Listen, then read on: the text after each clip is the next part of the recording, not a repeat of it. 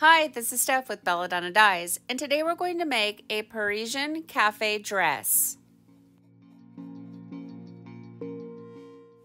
The dress is barely damp from my Panda spin dryer, and you want to lay it out in front of you, sort of line up the seams just so you have an idea of what you're working with. And then this is going to be a geode dress, so you just want to decide where you want to start. And then I'm going to pick up a single layer of fabric and start tying it off with sinew.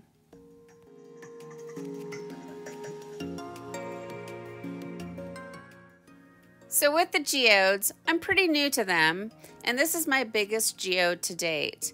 So it takes me a few geodes before I kind of find my rhythm, and that might be the same for you guys. And then there are those of you that have been making these for a long time and you can just get going really quick. I decided to leave a lot of the tying up process in. I have sped it way up in certain areas. You know, after you watch me tie up one or two, you kind of get the idea of what the process is like. But you know, you can fast forward. Like if you're an expert, just go ahead and fast forward. But you know, this might be geared more for somebody that's never made a geode before. And you know, if I edit out the whole process, then I just feel like I'm really not being true to the garment.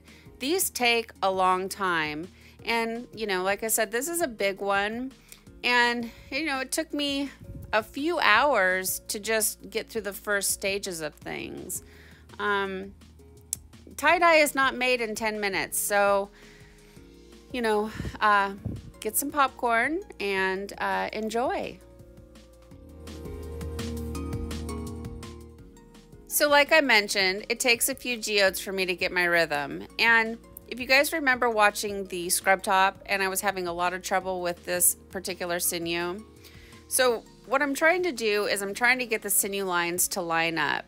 And this particular sinew was, I think, cold from just pulling it right off the front porch. I was excited to show you the new Sinew Puller that I got from Jen at Boredom with Jen Shop Etsy page. And so it wasn't catching on itself. And with the sinew, being that it resists the dye because it's a wax string, you want it to line up on top of itself. That way it creates a nice white line. So sometimes when you pull on it, it doesn't quite catch. You want to make sure that you just unwrap it and rewrap it so that you get that nice overlapping. That way the dye will not creep under it and you get a nice white line. I hope that makes sense.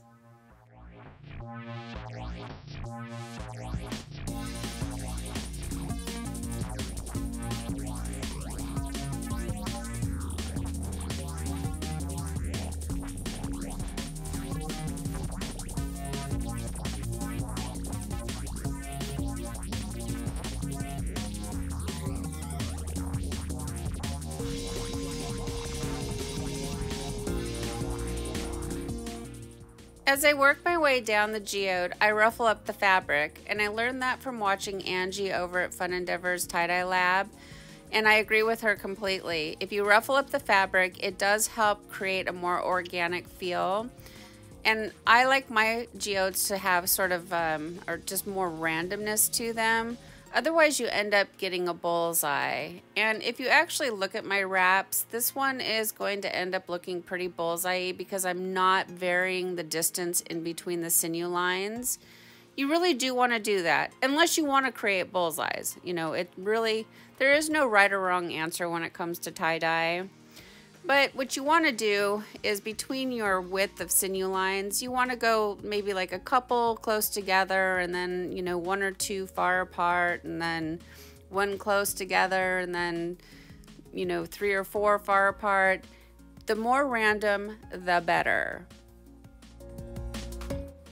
So this is rayon material, and when rayon is wet or damp, it's extremely delicate, so you need to treat it carefully.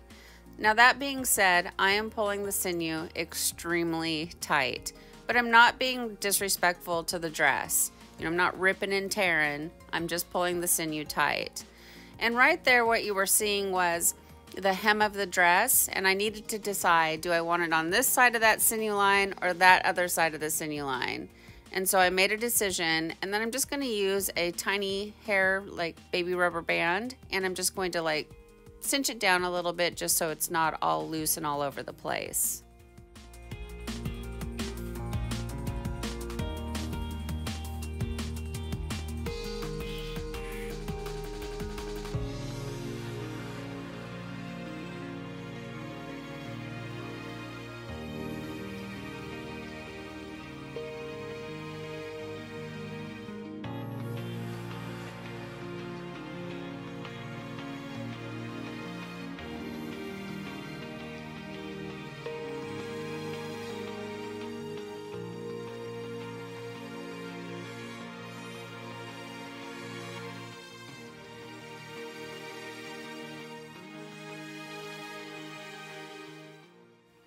You know that I'm pulling the sinew tight because my knuckles are turning white. Now you could continue down this entire dress this way, just wrapping one giant single geode. However, the fabric is becoming very thick, and I know from experience that saturation is an issue. Whether you rack dye it, muck dye it, doesn't matter. The thicker the fabric, the harder it is to get that dye in there. So for this dress, I've decided to do multiple geodes. So once you get that first geode tied up, you want to lay out the fabric in front of you and work with it and just let the fabric speak to you. Scoop up another single layer of fabric and tie it off exactly the same way that you did the first one.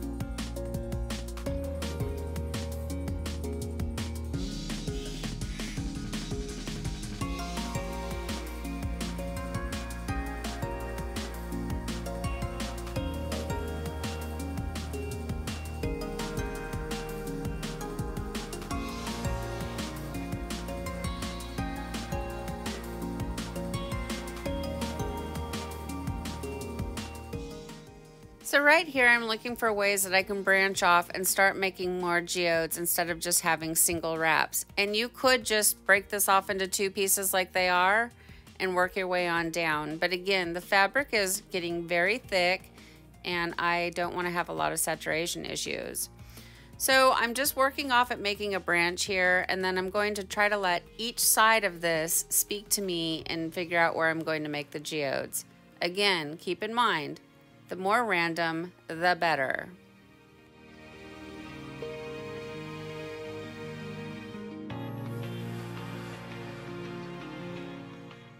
So some of you may be noticing that my Sinew Puller is becoming empty, and I really wanted to try one more sinew wrap. That way I'm not being wasteful, but I wasn't able to make it around. So I've left this part in, and I did not speed it up. I literally shifted gears. I grabbed the caddy, I grabbed my drill, I found my Dharma sinew like, I don't know, a week after I started using the brown sinew. I organized myself into a point where I didn't know where anything was anymore, so I'm so glad that I found it. I prefer the Dharma sinew. It's just very sticky and it works nicely. It catches on itself. But anyways, I just want you to see how easily it is to shift gears. Grab the caddy, grab the drill, get your sinew, and fill it up. Bada boom, bada bang.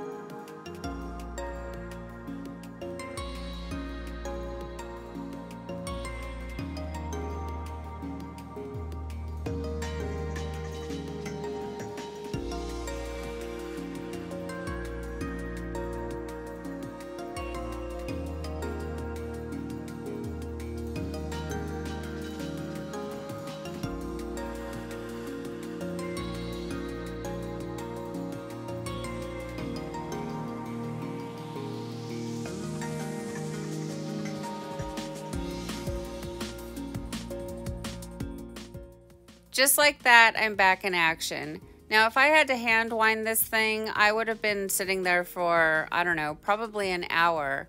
That was less than a minute, you guys. So I highly recommend that you get the Sinew Puller and caddy, and I'll mention it again right here. You get it from Boredom with Jen shop, and you can find it on Etsy.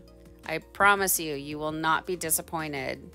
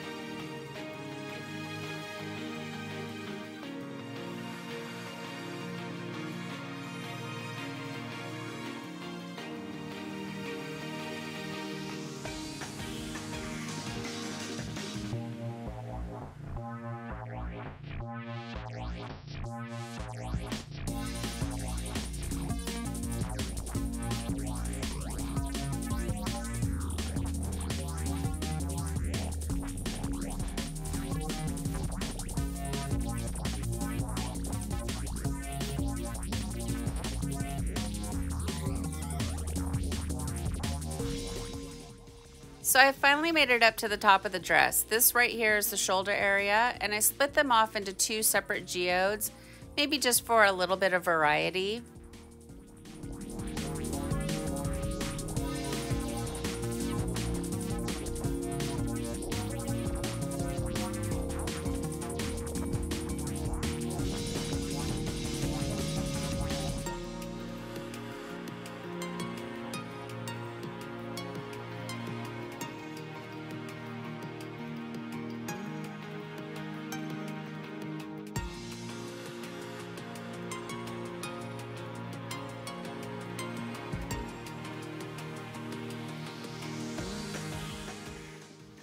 Right here I'm wrestling with the tag on the dress, and I don't recommend that you do that. You do run the risk of tearing your fabric. I wanted to get it out from underneath the sinew because where you have a tag and if you have it tied down tightly, it could create a barrier so you don't get good saturation. Ultimately, I realized that I can't get it loose and I decided to stop pulling on it.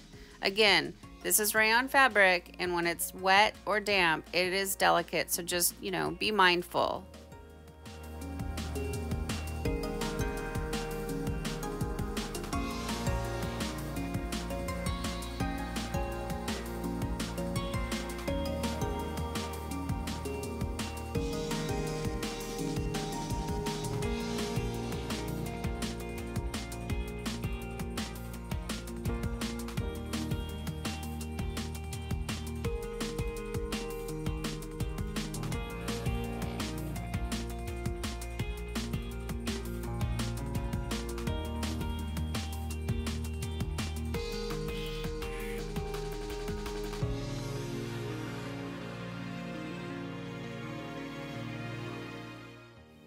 We're nearing home stretch. Now you could just continue and go all the way down with one single geode, but again, this fabric is becoming very thick.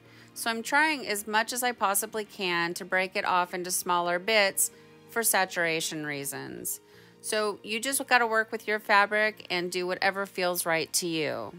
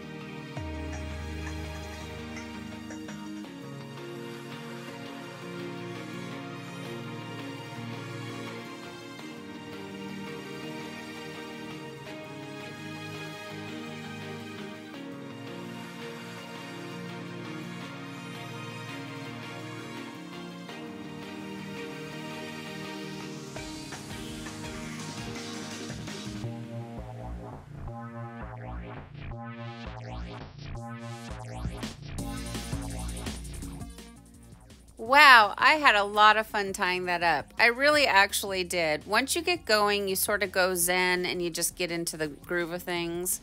So now I want to mark out my pattern, and I'm using multiple washable markers to do so.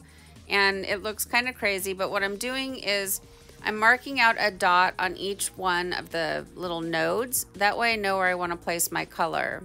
And you've seen me do these in the past where I just kind of go really random. For this one, I want to place the die very methodically.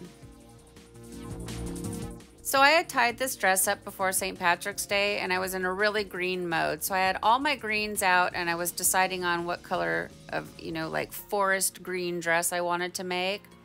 And I needed to move the swatches off to the side so that I could set the tote down. And when I did that, they ended up sitting next to some maroons, and I looked at that color combination and I was just like, wow, that is what I'm going to do on this dress.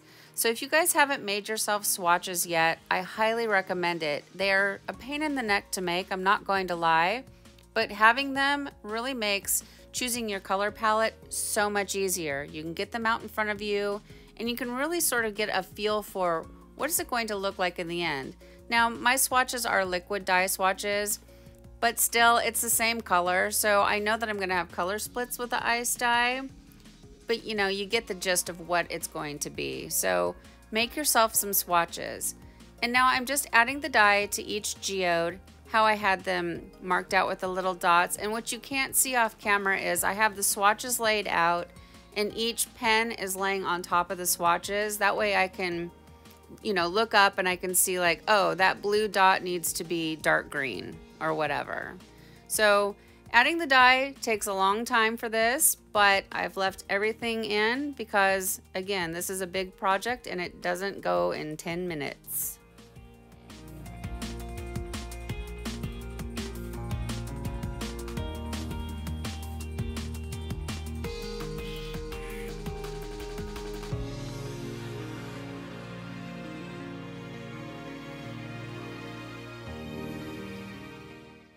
Let's talk about the setup.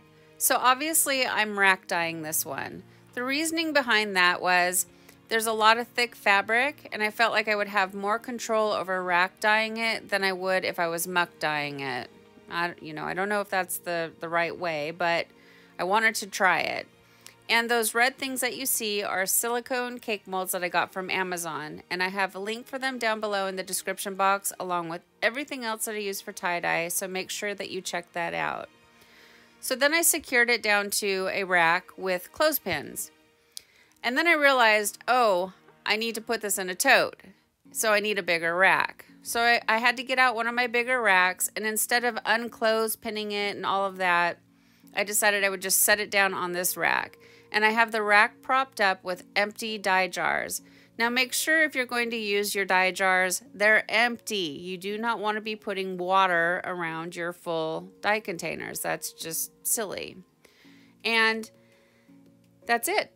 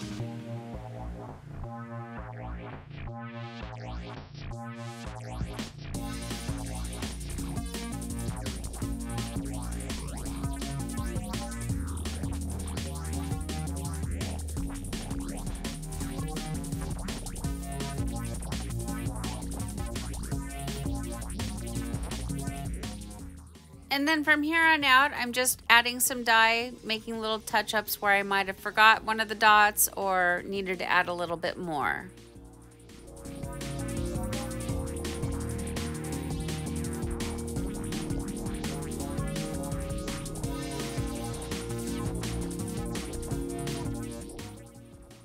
Next, I give the project a quick little sprinkle of soda ash for good measure.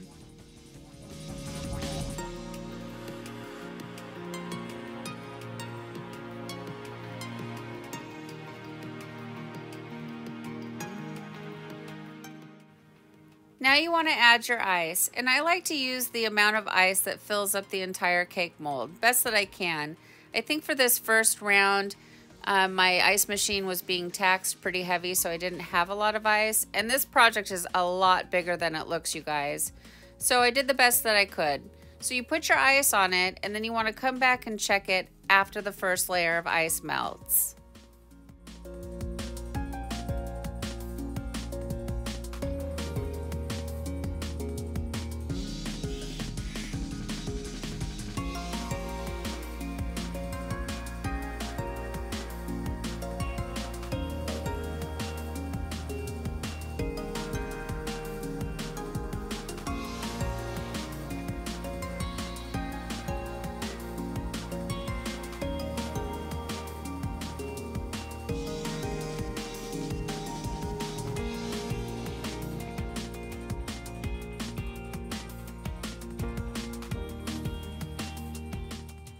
So the first layer of ice is melted, and there's a lot of undissolved dye, and there is decent saturation on the back, but it's not all the way saturated. So I decided that I'm going to add a second layer of dye and more ice. This project is in such a way that flipping it would be difficult. You know, in a perfect world, maybe you should flip it and add the dye, but I just didn't want to. So that's why I'm going with adding the more dye, and then I'm going to add more ice. And for the second round of ice, I shifted gears and I'm using my hexa cubes. My thought process on this is they're more of a dense cube, and I was hoping that they would melt slower and more dye would penetrate through. I don't know if that makes a difference or not, but I was hoping for that.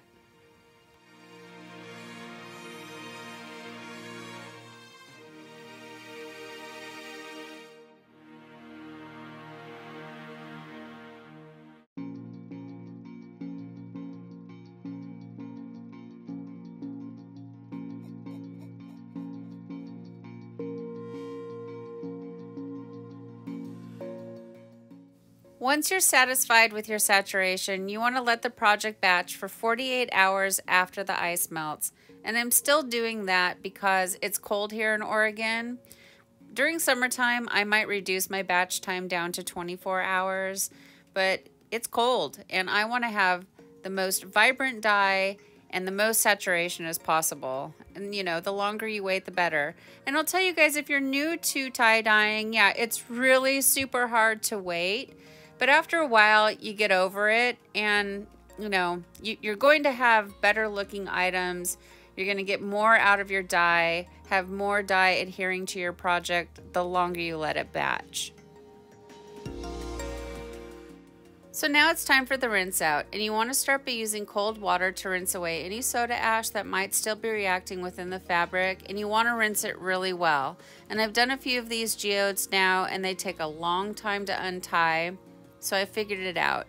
Rinse them very well, and then you can turn your water off and untie it. And then rinse it more with the cold water, and then increase your water up to hot and rinse until the water runs pretty much clear. From here it goes to the washing machine, and I'm washing my rayon items alone or only rayon items together. You don't want to do them with your t-shirts or sweatshirts because you're going to get fuzz on them, and that ruins everything. So I do one hot water cycle using Kirillon, and then I do one hot water cycle using Millsoft. And then depending on what I'm doing, I may put it in the dryer for you know, a few minutes just to get rid of some of the excess moisture, and then I iron it and we'll see the results, or just let it hang dry. But it's a lot easier to iron these when they're barely damp. Well, here it is, guys. Here's our Parisian cafe dress, Geode ice dye, after it's been washed and ironed, and I think it turned out really pretty. I definitely love this color combination. There are a few areas of slight saturation issues, but I'm okay with it because sometimes a little bit of a lighter tone can really help the other colors pop. I am in love with the Dances with Raisins and the Black Cherry. Two colors I rarely use, and when it comes to the greens, you guys have heard me say this before, I'm clueless. I don't use them very often at all. So this is the first geode that I tied up, and you can see how much it just really has a bullseye pattern, and I find that undesirable only in the fact that it doesn't look very natural like a geode stone. The rest of it I like a lot because it has that really organic feel that I'm always trying to talk about. And again, that bullseye part of it, it's pretty. I mean, do not get me wrong, I love it. But, you know, you want to be a little more organic with your wraps, like this right here. And I ended up with a really kind of a strange V shape on it. And, you know, I'm not into making those types of tie-dyes, at least not yet anyways, but now that I see it, I can't unsee it.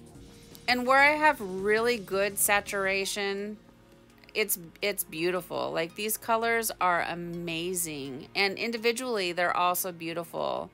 Avocado is one of those that I don't use very often, and I need to use it more. So overall, I'm very pleased with this dress. It's been like the biggest project that I've made to date, and I'm really happy with the way that it turned out. Is it 100% perfect? Maybe not, but it's perfect in my eyes. So what do you guys think?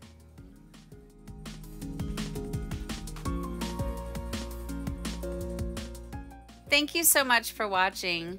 Please subscribe to my channel, leave a thumbs up, and click the bell and set it to all. That way you get notified of future uploads. And remember, have fun tie-dyeing.